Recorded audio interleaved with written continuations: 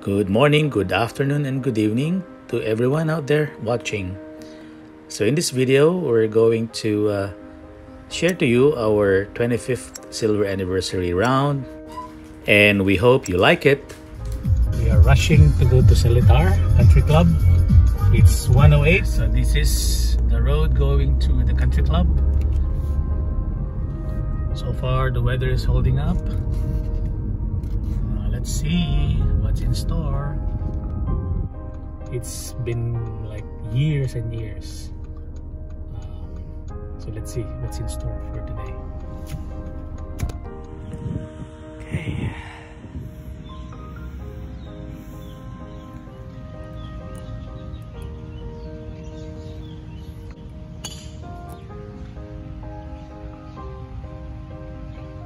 Left side.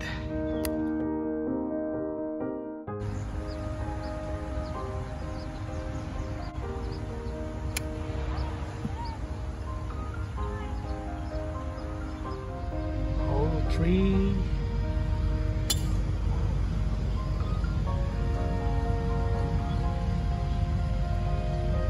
Where'd it go? Okay.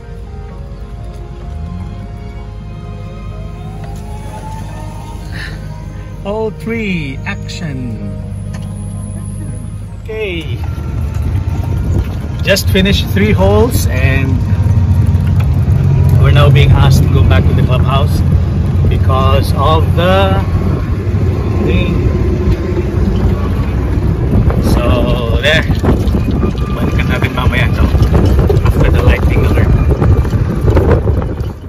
Well, as you can see, the rain has made us go back to the country club, but I think it was a blessing in disguise, considering that because of the play suspension, we were able to at least drive around the golf course and just soak it in, marveling at how apparently this course has been voted as the best renovated golf course in Asia. And probably, as you can see while we're driving through, that they've made a great effort to preserve the natural contour and terrain of this place. And the grass are almost like, you know, perfect in condition, and it's just a championship course to marvel and admire.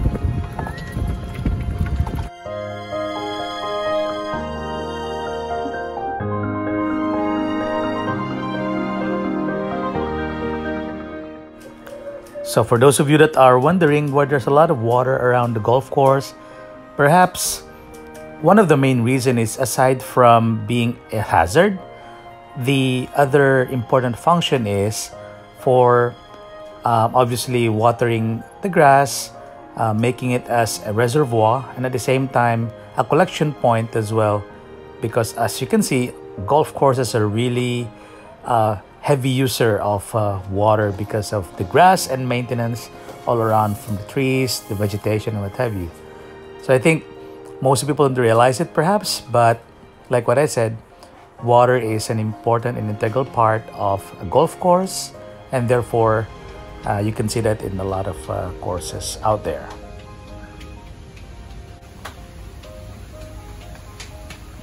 There's the rain check lady. All right. 2 hours later.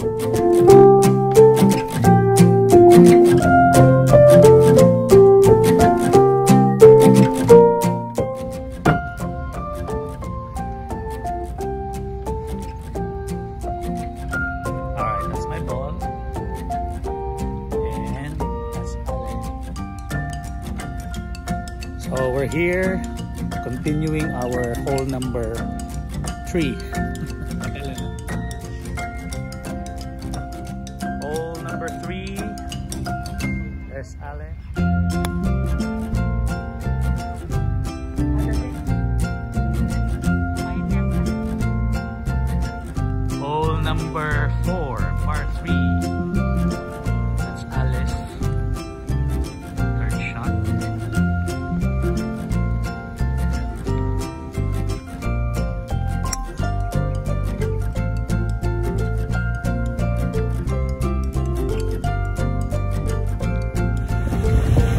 halfway house is here.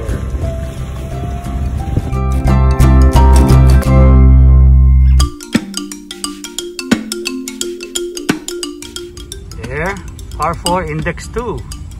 Alright. Well, that's your favorite bird, right? There he is. There he is.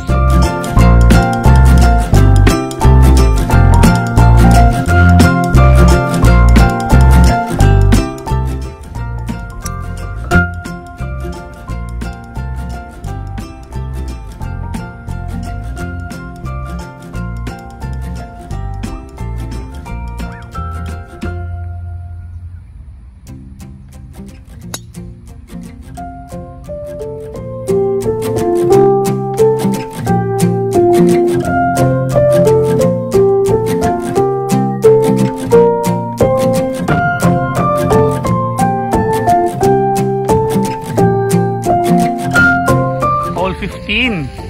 Sayang.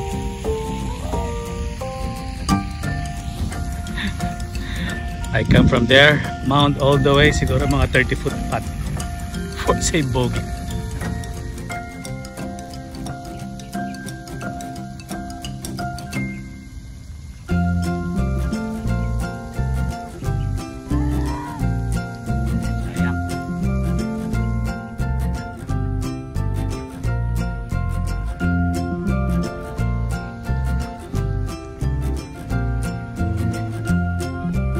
Bogey.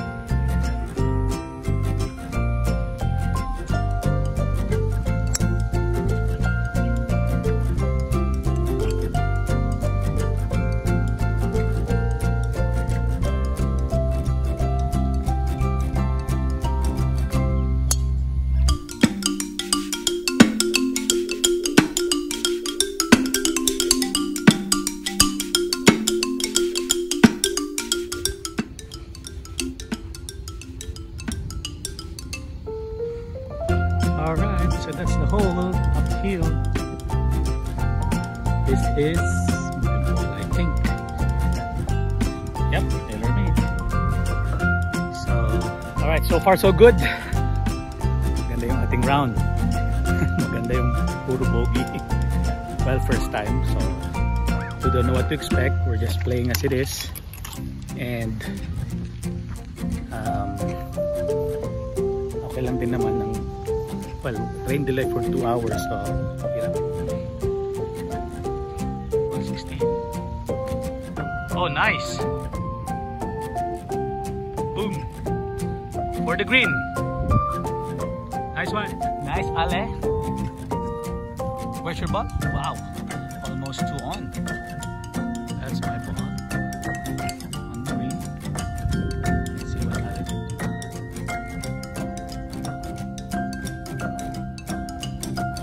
She has been practicing this shot for a long time. Oh, stop. Okay. On the green. Good job.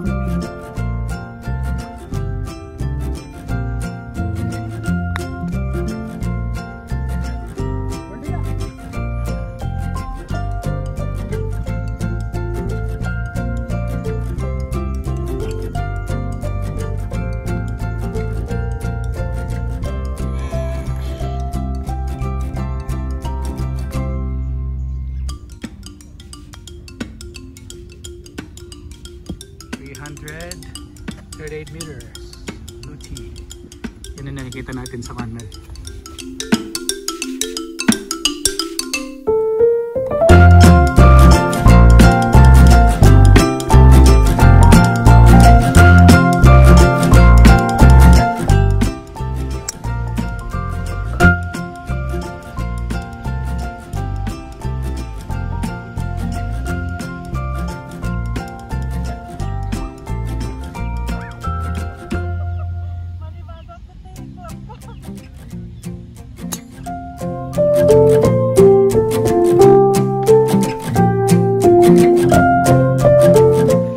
So this is the view of the tee box from the 18th hole, and that's the clubhouse there. I'll try to draw my shot right there. See what happens with the shot tracer later.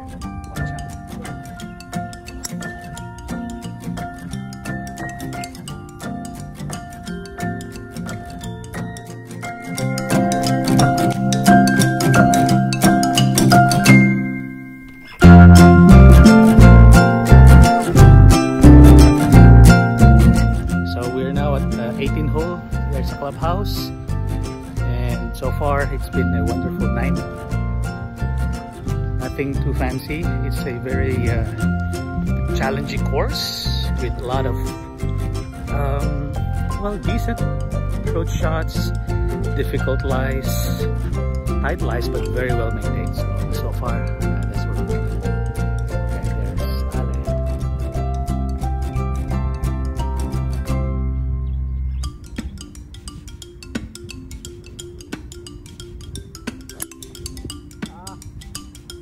Next side.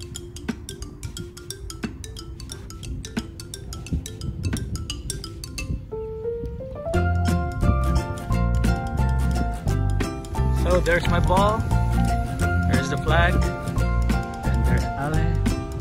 That's the flag, that's my ball.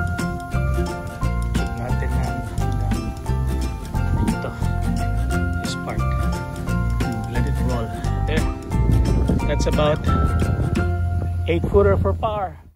So there, that's our silver wedding anniversary round. We hope you have enjoyed watching and be with us as we celebrated the milestone in our lives.